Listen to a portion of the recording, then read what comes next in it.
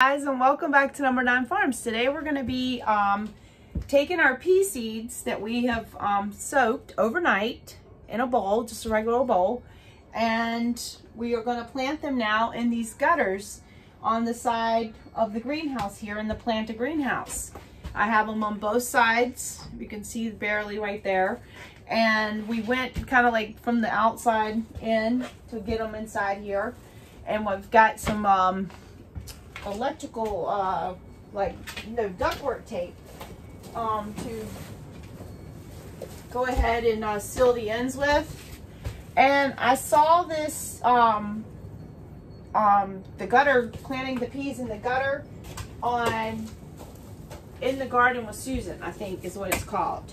And I saw that last year, but I never made to be able to plant my peas last year. And every year I've always planted peas, but I always planted them on Valentine's Day, and I was at 7B in North Carolina. So if you hear that wind out here, it is really, really windy. So I just wanted to show y'all. So you just want to go in about a 1-inch depth to cover them. Let me show you.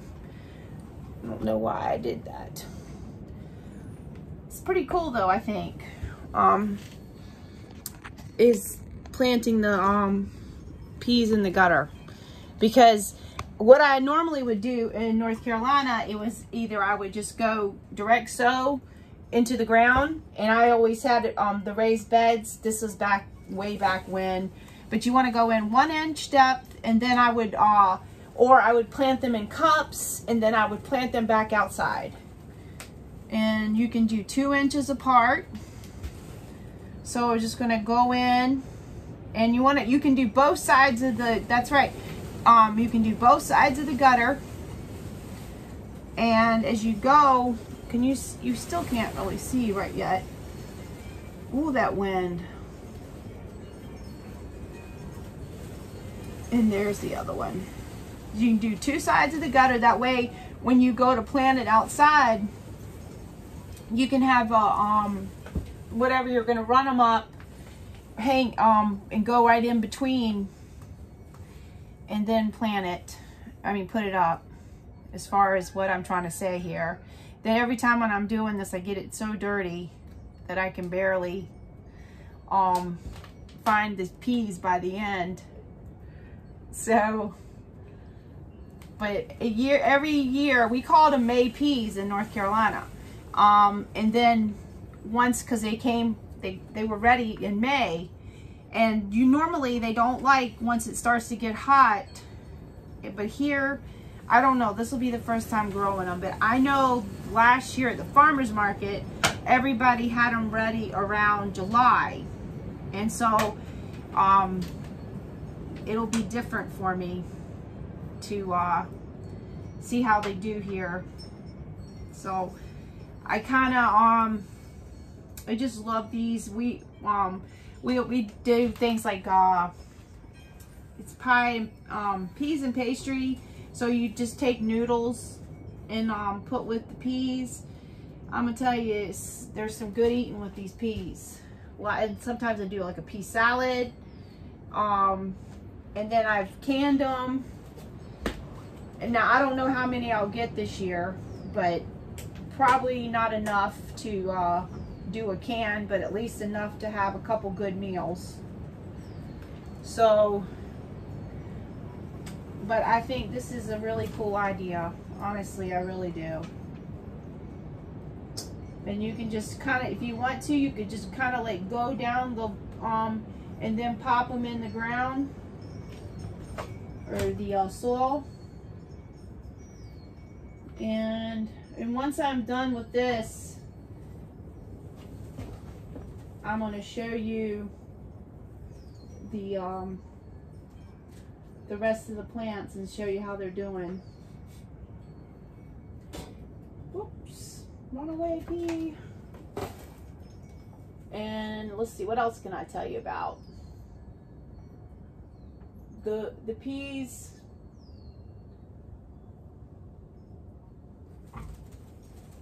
Sometimes I just can't talk and do things at the same time.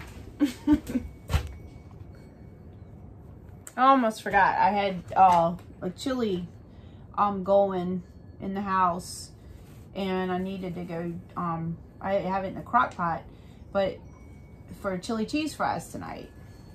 So I wanted to make sure I got that turned off. So it's actually kind of late right now, but I did pickles all day today. We have a show Saturday at the Resch Center in Green Bay, and they say it's by the Lambeau Field. I don't know, I've never been there, so I'm kind of excited in one way, and then I don't like to leave because I don't like having to worry about my plants, because I know I've got somebody to take care of them, but you know how it is. If you have to like leave, you think in some ways nobody else can do anything but you, but that's not true, because they can. But it's just that anxiety for thinking that, like, oh gosh, nobody's gonna be able to take care of my plants, but they can. And then I'm gonna water these after, but the soaking helps to like break basically the membrane around it, the shell, the outer coating, because they're hard. And I've always soaked the peas overnight. I did in 1997, which is the same year I got the first greenhouse, I did the Master Gardening Program through the city of Suffolk and Suffolk, Virginia. And I enjoyed it so much that it just kind of like, I went just full of doing everything gardening. I was already like putting things, you know, gardening and stuff then, but I guess I don't know if I would say I knew what I was doing or whatever. I was much more educated after going to the Master Gardening class, should I say. So, it was, Bruce had saw it in the newspaper, and of course this is 1997, the beginning of the year, and let's see, Cody was only a few months old, because he's 24 now, but it was February of that year, and he found it in the newspaper, and he says, I found a class for you. And I said, what? And he said, the Master Gardening class. And for every week, you went twice a week for 8 weeks. And I'm gonna tell you right now, I went to some arboretums, I went to different people's houses where they had different plants. We learned how to prune. I mean, it was everything. So if you can ever, you know, find out about taking a Master Gardening class, that would definitely be beneficial to you, because I'm gonna tell you, I learned a lot. And these are a little close, those, but it's actually kind of cool in here. Let's see, what else was it? But anyways, that was like one of the first years I planted the peas. And at the time, I didn't know a lot about companion gardening. I just kind of like had planted, it was a bed, probably there were some timbers, and people used to joke me about the raised beds then, and say, who does that? And this was, you know, a long time ago, but it was so beautiful. And I think back to those days, how sometimes you don't know that the days are the good days, because you know, there's difficulties and you're having troubles, and then when you think back, all the troubles, you forgot about all the troubles and you remember all the good times. And that's kind of like how that was. But they say in psychology that most people will remember the negative part and not the positive part. But I really believe that we believe in the good things that we've had, and how much it was enjoyable. And those, it's like now you would say, oh, you know, this isn't exactly the good times, but then you're going to think back years later, and these are the good times. Every day is a good time. Every day is a good time. It's just we don't realize it at the time until, you know, we're looking back on it. And I can still remember Dusty out there running around, helping me plant the peas. So it was just good times. Good times. But I'm going to go ahead and line all these up, and then I'll bring you back. My hands are kind of cold because even though it's like 60 something in here, it's still kind of cool. And believe it or not, it's like 30 something out. And I wore a tank top today because it said it was going to be 50. It didn't. I didn't see no 50. I don't know what they were talking about. But I packed up all the candles, so they're ready for the show this weekend. I got a bunch of earrings made, so I'm ready for the show. I've got some of my plants ready to go. I got several trays already, so we'll see how that goes. And I've had the lights on all day because it literally was cloudy all day, but finally the sun came out. And all winter, like, what would happen is the sun wouldn't be out, and then about time for it to get ready to set around here, it would peak out. And I called it the daily tease, because you would only see a little tiny bit of the sun. So my friends Joel and Sharon are coming to stay with us, so I'm excited about that. They promised me they were coming, and they are. We met them at a craft show back, oh gosh, probably about 6-7 years ago, maybe a little more. And oh, here comes the heater. You probably won't be able to hear. But anyways, we've always had a good time with them, and we're looking forward to it. They should be here Saturday. Got a bowl here with some pea soup. I still got a lot of seeds left. So I'm gonna go ahead now and push them in. So I hope you can still hear with that heater. I'm glad it came on because it makes it nice and warm in here. Bruce has it set so it doesn't go below 60 in here. And we have, like I said, an alarm to, if it goes off, say we lost power or something, and it starts going below a certain temperature, that 60 degrees, then that way we can get the generator out here to it so that we don't lose our plants. Because, and we have the little alarm thing in the bedroom, so we can hear it. So it makes it nice, so, you know, it makes, you know, lets us know that our plants are safe. And peas, they don't like, you know, too high of temperature. That's something else I can tell you. They like it kind of between 55 and 60 degrees. And like I said, before in May, now they've been having temperatures like, oh boy, my thing went on low power mode.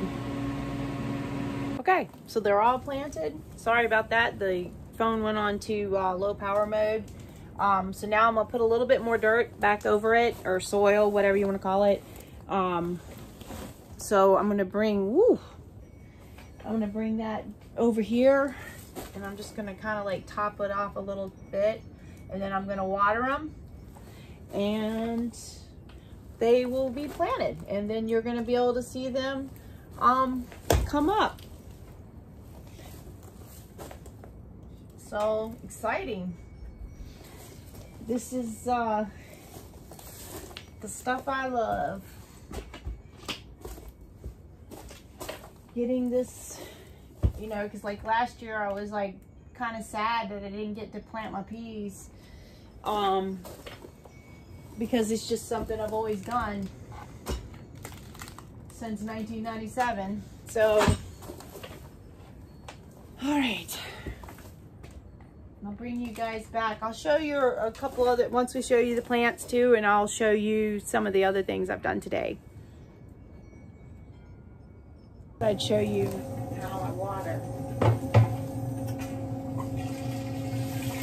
Okay, so I remember all that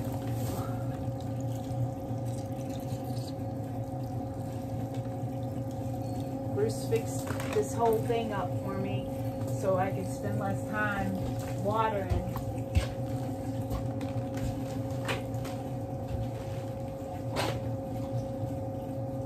There we go. Okay. Okay, I thought I'd show you, see how everything was doing. Now there's a lot more peas left. Look, more than I thought. So I planted a couple right back here and 3 in each of those little 1-gallon pots. I'll probably just do, I've grown them in 5-gallon buckets before. The only problem I had then was I got aphids with them, but they still produced. So you can see how everything is doing good. And these are the ones I just transplanted the other day. And look at this, they started blooming. So I think I might be able to get that second season for sure now. For sure. More blooms. So, and like I said, the day the lights have been on. This was the Carolina Reaper, and you can see how much it grew. Just, you can see all the new growth in the top. Look at that. You can see it's always lighter in color. So, and these are all the little ones here that are left. Just, okay, got the big tie over there. And, oh, and then this paprika pepper right there. This poblano. And I'm going to show you the ones in the house too. So, and see, it's 65 degrees in here. Humidity is 57. And oh yeah, look, I got something I want to show you too. Look, looky there. You see that? That's the orange hat. And look at the little bloom. It's got a little tomato on it. It's actually got 2 little tomatoes on it. Let's see. You could see this. Oh, where's the second one I saw? I don't know. I saw 2 of them. Maybe it was another plant.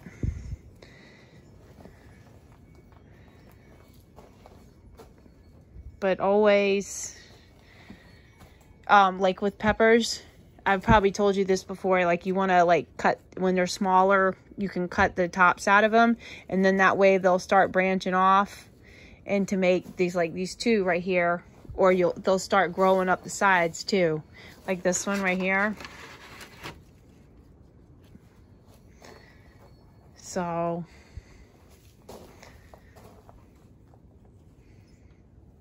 okay, and they got the sage plants and some of the bok choy, and this is a little tiny death spiral.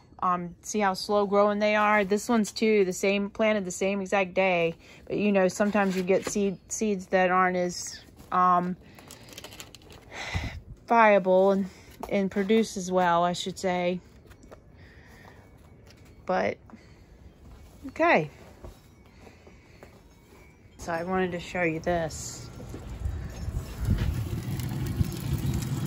Oh, it's already getting off. Yeah, we already had 2 up here. Alright, so I've been telling you that I've been making some earrings, which I always do. I have all these little earring trees. I've got most of my little tools. This is like my little work table here. And these are the earrings I've did for the last 2 days. They're just little earrings that I like. I sell them for $5. You know, because I like doing it. And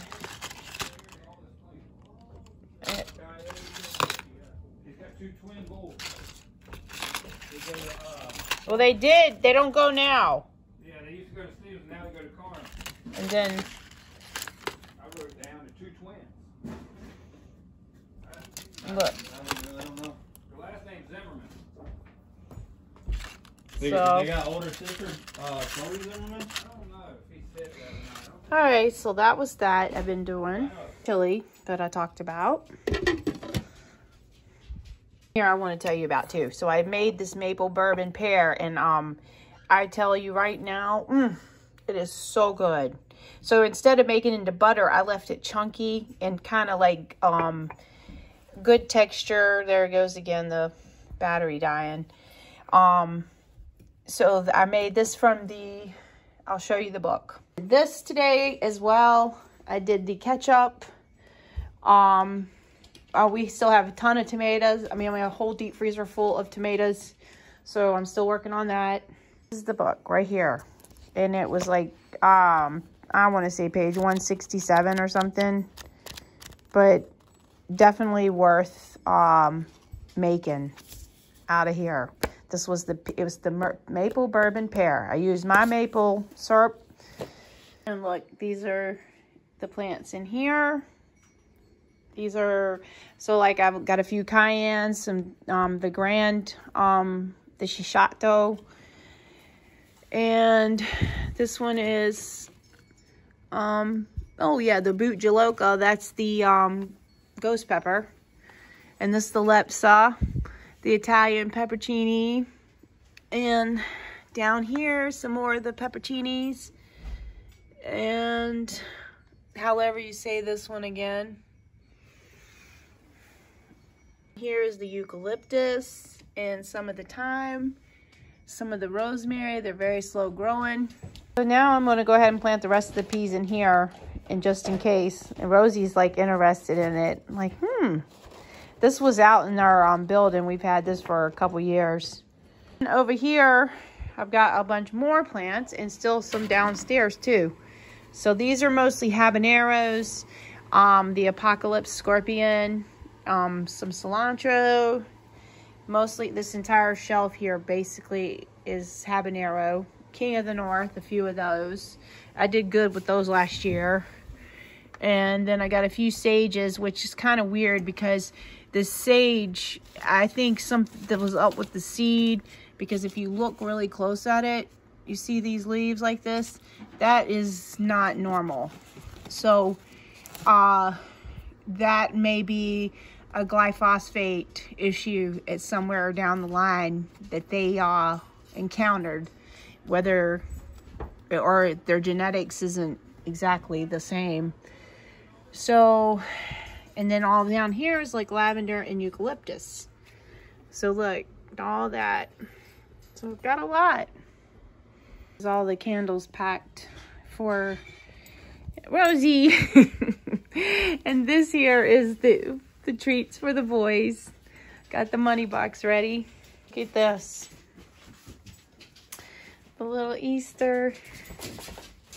Up and down the bunny trail. I almost fell down the stairs. Hippity hoppity, Easter's on its way. Got 72 planted. All right, guys, so this is the other plants. Of course, I know you can't see them good, but there's more there. And then that's the P1. Say hello. And there is where the music I play all day is. So, hey guys, well, thanks for watching.